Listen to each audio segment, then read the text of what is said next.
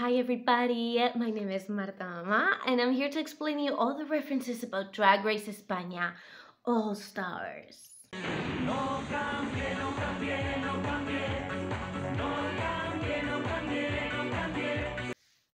So yeah, thank you for noticing. I'm looking a little bit better. My eczema went away. I'm still fucked, screwed, and moving. There's no plant here and you cannot see, but my house is completely empty right now. It's very early in the morning, but we got the Snatch game to talk about, so I have to find time from wherever I can find it. So before we start, if you want to support my channel or myself in any way, you have my PayPal account down below. I want to thank all these lovely people. You guys are so cute, and I don't know, I love all the messages of people they send me through PayPal. Erica reminded me that last week I didn't say stay queer in the last portion of the video. So I hope no one has stopped staying queer because I forgot to say so. So I hope I find you even more queerer than last week. Is this the season where everyone makes out with everyone? I don't know, but there was a lot of like making out and kissing in this episode. Isn't that true? I'm here for it. I'm the girl that loves making out with absolutely everyone, but this episode we have the Snatch game when the episode starts. Pinchadora has just left. So Pinchadora, right before leaving, she does a little imitation of Veneno, and I think that's because she knows that the next episode was going to be the Snatch game, and she wanted to show that she can not only do Lola Flores, like she won her Snatch game in her season, but she can also do Veneno. So right before leaving, she turns around and tells Sethless, "Pues si no me hubiera querido, tú no me hubieras show." Something like that. I'm not good. I would fail Snatch game 100%. But yeah, that's so yeah, I saw you, Pinchadora. And we also get to know that Ornella had voted for Onyx. Interesting. I thought she was going to go the other way, but yeah, you never know. So what it looks like is that the girls are like, there's some type of alliance, not 100% because it's only one episode, but the girls are voting in favor of the girls of their season, which is interesting because we only have 2 people from season 1, 4 people from season 2, and 3 people from season 3. So if we follow that logic, the winner should be someone from season 2. This episode we get to know that it's the Snatch game, so we're going to get right into the references because I know for a fact that you guys didn't know one single character. So I'm going to try to explain them as briefly as possible, okay? I'm not going to give you guys a biography of each one of them. So, yeah. But before we start with the girls, we're going to start with the guest judges for the Snatch game, the guest people.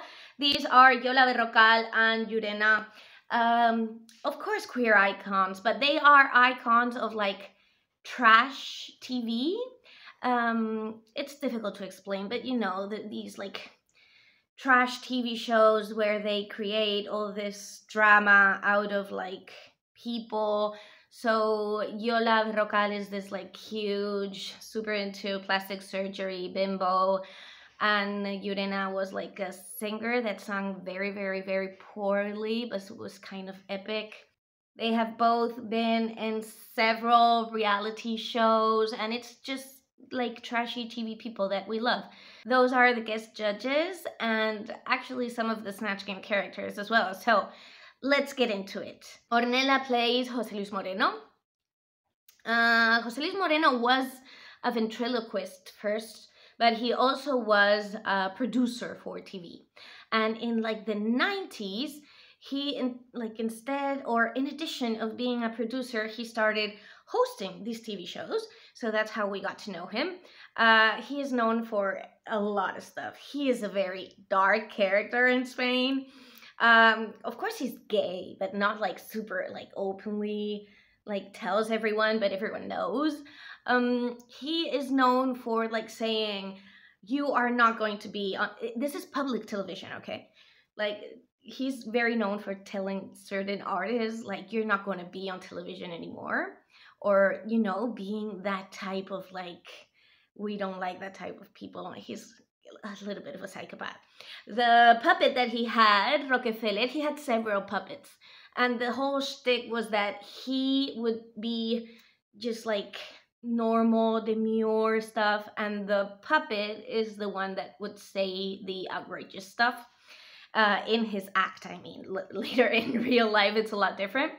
They're making a lot of references to a little like hatchet or an axe on the head that Ornella didn't get to show in her Snatch game, but that's because some years ago, José Luis Moreno was in every single newspaper because these like group of people broke into his home and just, yeah, it was not a nice situation, and there was an axe on his head and it was terrible, and they stole a lot of like money and jewelry from him. So terrible thing to happen to absolutely anyone. But yeah, she goes there, and she goes there often. So just for some context, okay, she's taking that one thing that is a little bit, you know, complicated, and she's making humor about that. So other than being a victim, José Luis Moreno has always been this person that, I don't know, everyone is a little bit afraid of, and he is a little bit creepy. But Ornella did a good job. She just, I think she didn't find the airtime or the jokes. She looked very much like him, right? And I don't know. One thing that I loved about this Snatch game, that you can really see that the male characters are in way more drag than the female characters, and I think that's super funny. If you look at Onyx on the other way, her makeup looks like crazy, and Ornella as well. So this was like a pretty good imitation. It just wasn't, and it was funny because she went there and she had the jokes. It was that, I don't know, she couldn't interact with the other people. Ornella's kind of chill anyway, so, and there was so many like crazy characters going on. But yeah, she couldn't find her voice 100%, and she wasn't the funniest, to be honest. So yeah, that's Ornella. Then Seth Glass plays Alex Guibaja. Alex Guibaja is like, was an influencer that became like a household name and was in other, I think, reality TV shows. I have never watched any reality TV. I don't even own a television, but this, I'm not too familiar with some of the like reality TV people, but I'll just let you know, okay? But this is an influencer, and the whole thing about Alex Guibaja is being anti-bullying and spreading positivity. That's why she's saying like, oh, this is a shield, you cannot insult me like that. And she's like super bubbly, like exactly what you're seeing, the most fruity person that you could ever imagine, hairline going this far, that's exactly Alex Guibaja. Seth Glass did a very, very good job, and she could find her voice and her moment, and she could play and she could improv. And that's amazing because in her Snatch game, she did a terrible job. So we're very, very impressed with her. Another huge redemption was Paquita. She is playing Carmen de Mairena. Who is Carmen de Mairena? Another person that became famous through like trash TV. This is a trans woman that lived in Barcelona, and she was very famous because everything that came out of her mouth was so raunchy. This epic like trans woman, she worked in the street in prostitution for all her life, so everything that she would say would be very, very, very sexual. And if you pay attention, or if you understand some Spanish, you would see that the way that she speaks is kind of similar to the way that Paca la Piraña speaks, in the way that everything rhymes, everything has like a very raunchy sexual rhyme. And that's how they spoke. Like, that was the funny thing to say. Like, you would say anything that rhymes and is very, very raunchy. The prosthetics on Paquita is like, wow. I did not recognize who this person was. I thought it was Sagittaria, because I'll talk about Sagittaria later, but I thought this person was Sagittaria until she started speaking. I didn't even recognize Paquita. I think this was such a smart choice for her because of her Snatch game was so bad as Peppa Pig. But she could do basically that character from that Snatch game. in a correct way, being Carmen de Mairena.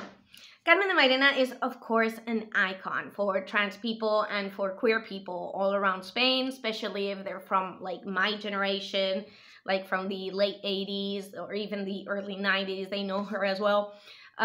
So we love to see her. It is true that we didn't see a lot of conversation from Paquita, and maybe that was the thing that kept her from being on the top.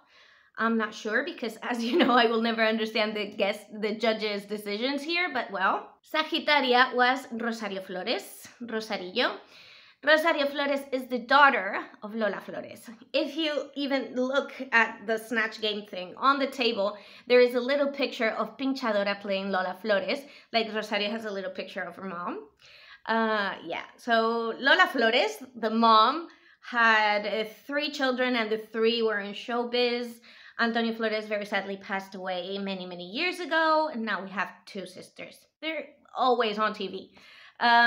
When the whole Snatch game starts, Sagitaria is turned around and then she turns, right? That's because she is a judge in the Spanish version of The Voice. So Rosario Flores is supposed to be this like bubbly, very flamenco, very Andalusian artist, and Sagitaria has a very hard time doing that. This would be a very, very easy character for Paquita, for example. But Sagitaria is not from that region of Spain. She has a hard time, I think, understanding the difference between just being from the South and being funny. I think it happens in the US as well, and in, you know, any other country where they have a very heavy Southern accent. You know, sometimes people just do the accent and think just that is funny. It's not that. There's a certain like charm that goes with it. She didn't do anything terribly wrong, but as you know, Sagitaria was one of my favorite Snatch games of all time. And this one, I think she tried, but she couldn't find her voice. She couldn't find what was funny about the character other than being from the South. And yeah, it was hard to see. I was like rooting for her. I wanted to do good. Samantha Blaze and Rafael. Rafael is one of the most classic Spanish singers. He is this guy, and yeah, she looks like him and she speaks like him. For me, this was not a top performance because other than just the singing and the olive oil, the olive oil that she had in every single thing is because Rafael is from Linares, from Jaén. That's the region of Spain known for the olive oil. They're big olive oil producers. So that's why she has the olive oil. Like, I'm from this region, so that's what I have. Other than the singing and the olive oil, there wasn't a lot of like real factual jokes that we can talk about. But she did a good job. She looked like him. She sounded like him. She was funny. It's just that I don't know if she didn't have enough airtime or if there wasn't really some tangible jokes that we can talk about. But she did very, very well. And I'm happy that she got to show the Snatch game because for her season, she had prepared 6 characters, just in case. 6 characters. So, yeah. Then, of course, Poopy Poison. If you remember Poopy Poison, in her season, she played Karina. She did amazing. She should have won. In the 3rd season, she was like the guest judge, and she went with Karina, playing Karina. So we already knew that whoever she was going to play was going to be very good. But she decided to play Tamara Falco. Okay, Tamara Falco is this person. The easiest way that I can explain her is that she is Enrique Iglesias and Julio Iglesias Jr. He is Enrique Iglesias' half-sister, okay? So Tamara's mother is Isabel Preisler. Isabel Preisler was married to Julio Iglesias Sr. and she had some children with him. And then she married this other guy from like the aristocracy and the nobility. He's a Marquez. And with him, he had some other children, and one of them is Tamara. It's kind of like the Kardashians and the Jenners, like having children from 2 separate parents, but they're all still very famous. just that they're famous for like different reasons. Tamara is, of course, part of the mobility, the upper class, and she is known to be the poshest and the most like snob person you can imagine. And she speaks, like in real life, she speaks in like the dumbest, super, super posh way that you can imagine. It was so amazing because this is literally Tamara Falco, like the realness. Like usually when you do a Snatch Game character, you would make it a little bit over the top. If you think about any of the winners for the past seasons, even like Lola Flores or Carmen Ayuso, like all of them have been like super over the top. Even the one from Sharon when she did her, like, but this one is absolutely not over the top. This is 100% how Tamara Falco speaks in her everyday life. It's every single thing she does, every single like, it's exactly her. It's not an over the top character. She brought the realness. Maybe it was not funny for you guys if you don't know who Tamara Falco is, but we know who she is very well, and she is on TV and on the newspapers like all the time. So we really know how Tamara Falco speaks. And this was just, and she was also funny. Like she was able to be like super funny.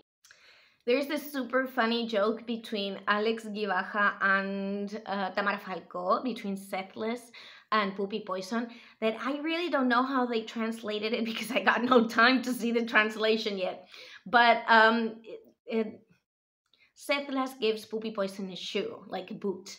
And she says, hey, if you're not feeling well, here you have a shoe. Because the shoe, like, consoles you. Because in Spanish, the word consoles means, like, it has a soul. Like, the shoe has the soul of the shoe. So I'm consoling you, giving you a shoe. It was just so unexpected, cute, and dumb between these two people that speak with a kind of similar voice, like the super posh accent. Super cute, super funny, super like improvised and natural and nice. And she was like, get me out of here, please. Like, these people are crazy. They're saying all this sexual stuff. Oh my God, I just can't. Please. Like, she was so bad. Judy G was Aramis Fuster, another queen of trash TV. Aramis Fuster is a very well-known psychic. And she became very famous not only for being a psychic, but because of her crazy personality. Judy G used like every single famous thing about Aramis Fuster. By the way, Aramis Fuster was in several like TV shows and reality shows with the guest judges, with Yurena and Yola Berrocal. They're like from the same circle of people that got famous in around the same time in the same TV shows. So it was funny seeing like Yurena and Yola Berrocal's reaction to Aramis Fuster. And she used every single thing Aramis is known about. Alzheimer. Idiomas, querida. She was reading the cards with Uno cards, like, you guys. It was a very good Snatch Game. Like, the whole thing was very good. But it took her a little bit to find her voice and to say like actual tangible jokes. She would give a lot of these references to Aramis, but maybe not like the tangible jokes sometimes. That's how it felt for me, at least. And then she just chopped all her hair off. Of course, this is something that Aramis did on TV, but she, like, Judy G did this in real life. Like, I am so much here for it. Of course, you know, we love a bold queen. You know, we were all like, what? Because she is the trans girl. Like, her hair means a lot for her. And she actually did it. I applaud Judy J. I salute you. You got it. The hair has nothing to do with your gender or your gender expression or your femininity. You're not going to be one tiny little bit less feminine with no hair. It's going to make no difference, and it's going to make wearing wigs a lot easier. So Judy G did a good job. She just didn't get like the spotlight, you know? Onyx, poor thing. Onyx, the makeup was just impeccable. The makeup was like 10s across the board. Onyx was playing Caprile, Lorenzo Caprile. Lorenzo Caprile is a very well-known like designer in Spain, and he is known to be like the judge in this reality TV sewing contest that we have, like similar to Drag Race, you know, the reality TV contest. The sewing one, Caprile is the judge there, and he's known for being very, very harsh. He always speaks in this voice, and he's like a little bit like that. The makeup was amazing. She had worked on this character, and she had worked on these jokes, but comedy is just something that Onyx has absolutely nothing to do with Onyx's character, with Onyx's drag. She's not about the comedy, and things would just like fly like over her. She didn't get a lot of airtime either. But I mean, just the characterization was so amazing. These people are so talented. It wasn't funny. She couldn't find the airtime, so yeah. So that was the Snatch game. I'm sure there's a lot of like specific jokes, references, or things that I'm forgetting. So leave me your questions down below. We get to know that this week's runway is going to be one of my favorite themes ever, which is the like redemption theme. Like, take a look that was bad from your season and make it all over again. I love this theme. And it's one thing that is very nice and that I always like about Drag Race España, and I have to say it, is I always love the conversations in the workroom. The way that they can be like vulnerable, even if they feel like they weren't too natural.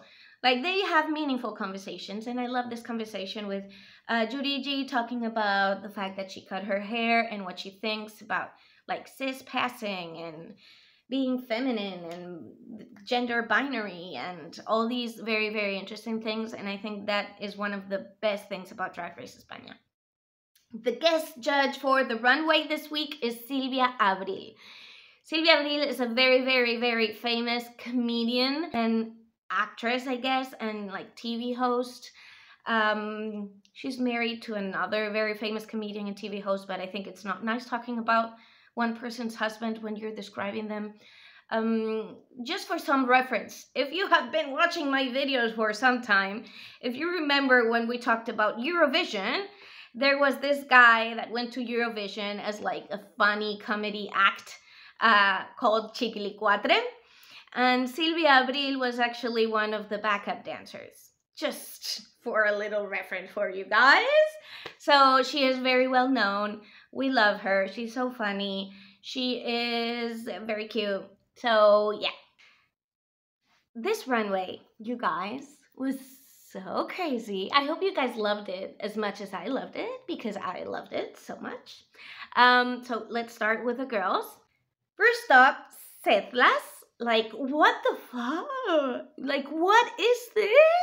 Okay, so first of all, this animatronic wolf, please take a look at the legs. The legs go like, Setlas is hiding under this like navy blue velvet thing, and the legs go like outside of that, and they are tied to Setlas' boots. So it looks like they are moving when Setlas is moving. Like, what? What? Like, how did he do this? How did Setlas do this? This is so crazy. And then she takes out the whole wolf, which was just a prop.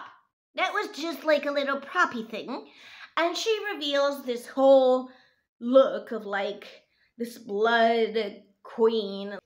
Like, the wolf has actually eaten Little Red Riding Hood, and then she becomes this like zombie crazy princess out of the ashes and out of his like rib cage, and she's all like blood and crystals. And I thought this was so cool. There was the presentation, like everything was like 10s across the board. Setlas is not here to play. Well, then Paquita decided to redo her hairapalooza, like wigpalooza, like what was it called? The hair look. She has this like period dress and the very intricate, amazing hair with like the ship. That little ship is supposed to be one of the little boats that Christopher Columbus traveled to America with, like Pinta la Niña and Santa Maria. I don't know if you guys know, but Christopher Columbus, like the starting point for her first trip and second and third, was actually where we are from, like Paquita and I, and you know, this area of the south of Spain. So that's like a little reference there to, you know, Christopher Columbus is not the most amazing and woke reference to have, but it is one thing this area is known for. But she didn't make it about Columbus or anything. It's just that the little boat, that's what it represents. This is supposed to be the character from her season before drowning, something like that. Me, honestly, don't hate me for this. I liked her original season look a little bit more.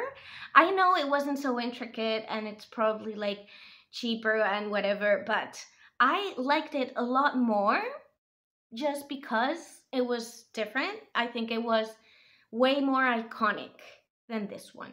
Maybe no more intricate, but I don't know. I think it was done maybe not in the best way, and I understand that she wanted to remake this one, but I liked the original season more, to be honest. Then Samantha's look. Okay, people are going crazy about this look. I understand that it's a lot better than in her season. I really liked that she was wearing prosthetics on her face to make the lips very big, the nose a certain way. You know, I appreciate that very, very much. And there, but just a couple of things, just saying, okay? I understand that you probably feel a different way about this, but every time I see a huge breastplate, for me, in my opinion, there is a certain way of acting with huge boobies that I personally, as a boobie carrier, I feel a little bit cringy. You didn't have to show like the full nipple. I think no real boob carrier would be like that, or you wouldn't like be touching your nipples and like, like, I don't like when drag queens do that with like huge boobs. I think that there are people that can do drag in huge boobs in a very correct manner. And I mean that they act like a normal woman would act with huge boobs. That I am okay with, 100%. I think, like, for example, Coco Kane can do this very, very well, or she would wear, like, the hugest breastplate it exists, but she would act like a normal person with boobs. That's because she's one of the girls. Like, you understand she's a doll because of how she acts with boobs. But Samantha's not a girl, and I find it, personally, as a boobie carrier, I find it quite cringy. You probably don't think about this in the same way I do. I'm not hating on Samantha. I 100% love Samantha. I have been defending Samantha this whole time. I only have a little bit of a cringe moment with the dudes that wear huge breastplates and then act like the most like sexual thing about their breastplate. I think the idea was good. I wouldn't have taken out that robe. I wouldn't have shown the whole nipple. I think you didn't need that. I would have made it a little more like fashion-y couture moment instead of like showing the whole thing. Does anyone understand me? I understand that this is a very controversial topic, and then there's people that are going to think in a very different way. I'm sorry if my opinion is not your opinion, but I especially want to hear the opinion of boobie carriers. If you ladies or whoever has boobs, if you can give me your opinion about how you feel when you see these like super huge breastplates and how they act with them. Does anyone feel the same way that I do? Anyway, it doesn't matter how I feel. Excellent redemption episode for Samantha. She was able to do the Snatch game, and she was able to objectively make her look a lot better. Onyx look, oh poor thing, poor baby. She chose the look for like the doll from her season, and she had the same like head for the same look, but then she created this doll like she's not a porcelain doll anymore. She's now this huge big robot that is coming to destroy the universe. And I love the concept, and I love how it's done, and I love how she uses unconventional material the whole time. And I love that she made this look with her brother. And Onyx looks are something I was looking forward to so much, and I 100% love this look. There's absolutely nothing bad to say about this look. I just loved it, and I'm so sad that we're not going to get to enjoy more Onyx looks this season, you know? Poopy Bison chose the look from the infamous first episode of the first season of Drag Race España. This is the one where they had like drag on a dime, and she got a lot of like bathroom stuff. So now she had a very cute outfit made for her. She looks like 12, right, in this outfit. I think it's so funny the way she looks like a small little girl. But yeah, she looks a lot better. This is what she was supposed to do in her season, but she didn't. I love the hair with it. I love the little rubber duckies. She's looking a lot better. Judy G's look, like she was doing the little Barbarella number. In her season, this look was very different. She did have the cone titties, but I think this is the look that she had to make in the workroom. So this Barbarella look is the whole fantasy, the whole thing. I was just amazed. Instead of having like a little toy gun, like water gun, she had this huge thing, and it was fire coming out of the titties. And then there was like popcorn, and I thought it was so cute. She looked so amazing. This was perfection. This was, you know, the same look, the same concept, the same 60s vibes. Like everything was the same, but in a whole different way, with a lot more money and a lot more time. So yeah, Sagittaria, this look was her Rosalia look, and the glow up, you guys. This look is so cool. I'm so much into this like patchwork faux leather thing that she has going on. As a person that sews, it is so satisfying to see all those seams going in perfectly, lining up the star, and this look looks so good on her. This is like the coolest look, and she explains that she wanted to also explain the like the evolution of Rosalia, of the reference inside this look. So Rosalia's next album was Motomami, and this is a very like Motomami look. Shoulders on point, the hair super cool, the mug is mugging, and in general this is like not, you know, because Sagittaria is always like about the glamour and stuff, but she can get cool. She understands her lines, she understands design. This is a very cool look for Sagittaria. Very successful. 10s across the board. She looked amazing. And Ornella Góngora's look, this was supposed to be her makeover. She was supposed to be doing this like Cinderella or like Sleeping Beauty. I'm not very sure which one it was. And she did this super cute thing with the little birds that are picking up her dress. And what I like is that this runway is already very much like, it has a lot of like storytelling things in the runway, right? Because of the little birds and because of how she's acting and she's turtling. But then there is an extra element. There's always an extra element of storytelling for Ornella. She brings like a little bag and she throws it away. And she explained before throwing it away, because it's like a glittery, tiny little bag, she smells it and she said, it stinks. And then she throws it away. It's like, oh, this is supposed to be my garbage bag and I'm throwing it away. And the judges like caught it and explained it. And I thought like it was just adding one more layer. And Ornella always paints like, I just don't understand how amazing she is at drag. She is very good at drag, in my opinion. So yeah, that was the runway. I think every single look was super cool. The Snatch game, every performance was successful in some way. There was not, maybe the worst performances were Sagittaria, yes, and Onyx, but I think in other seasons they could have been safe. Like, depending on how the Snatch game goes, this was a very, very, very successful Snatch game. And it was very difficult to choose who was going to be on top, I think. Like, the top two was very clear, but then in the decisions, I think that they put, like, high safe, like, in the top. Samantha for Rafael. I'm not sure if she was on the top or it was just one of those situations where you're not in the bottom, but we want to talk with you.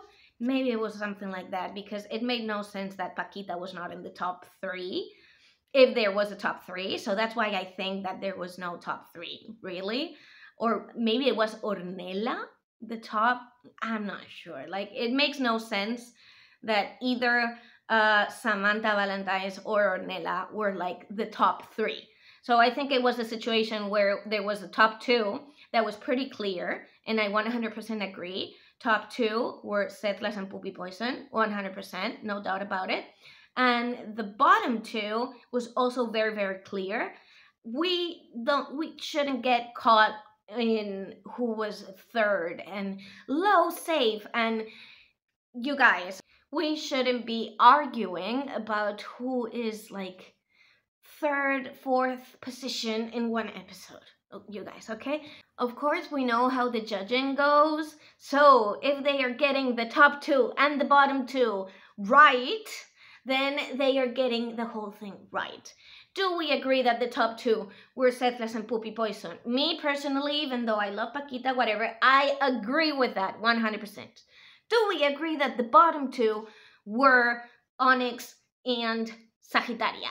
Yes, we do agree. Let's just, rest of the things are not important, okay? I'm counting every single blessing that we get from this panel of judges. So this week, they got it right. I also love the moment where Silvia Abril is talking with Poopy Poison, and we get to know this a little more, like, human side from Poopy Poison, and she gets emotional.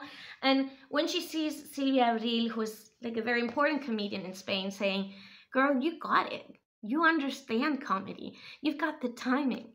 You know exactly what you're doing." And she's saying all these wonderful stuff to Poopy, and Poopy gets like super emotional and says, like, "I don't know what's going to happen in this episode or in this TV show, but the validation that you just gave me means the world to me." And she gets emotional. I thought it was super cool, super cute. The lip sync is Noche Ochentera by Vico. Okay. This song was like one of the contenders to go to Eurovision. It didn't even go to Eurovision, but it became quite popular in Spain. But then the singer appeared in some interview saying like super nice things about super, super conservative politicians. And it's like, girl, she has been very, very canceled for a very long time, but they filmed this before. We knew that, of course.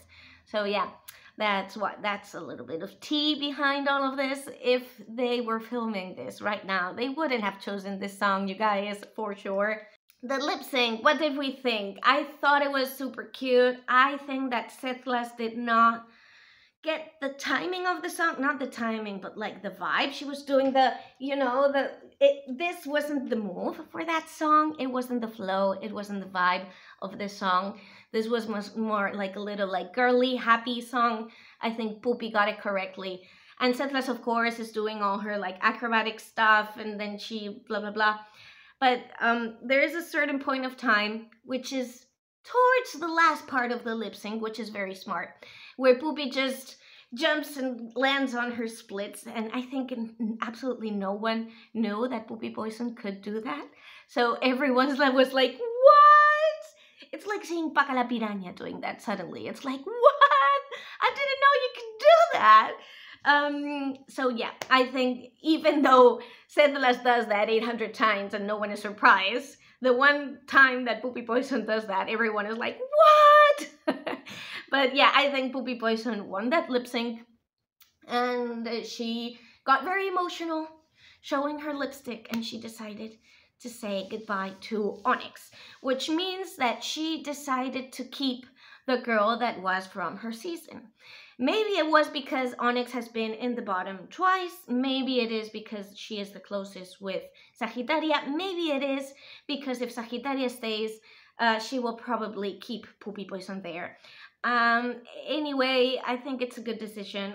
Onyx, probably one of my favorite from the whole cast. But as I always say, I think Onyx is a great artist that Drag Race is not able to encapsulate, and it's not able to present to us in the best form possible. You know what I mean? Like, drag is so diverse, and Drag Race only wants to show you this, and Onyx is like all over here. So what Drag Race is showing us from Onyx is like not even the best part. So very sad to see Onyx go. It's like everyone is a little bit emotional. Settless is heartbroken, of course, and yeah, Onyx is still like making out with every single person that she finds. If she finds like one of the producers, she's going to make out with him, and I love that about her, like, of course. And yeah, that's it. That was the episode. A lot of references. I'm sure I left a lot of things behind, so remember to leave me your comments down below. If you appreciate my content and you want to send me any love this way, again, here you have my PayPal account. Thank you so much for supporting my channel. I love you guys so much. This is the last video with this background, you guys. So I'll be moving this week with this hand. And yeah, so before I forget, remember to stay queer, okay? I love you, I love you, I love you, I love you.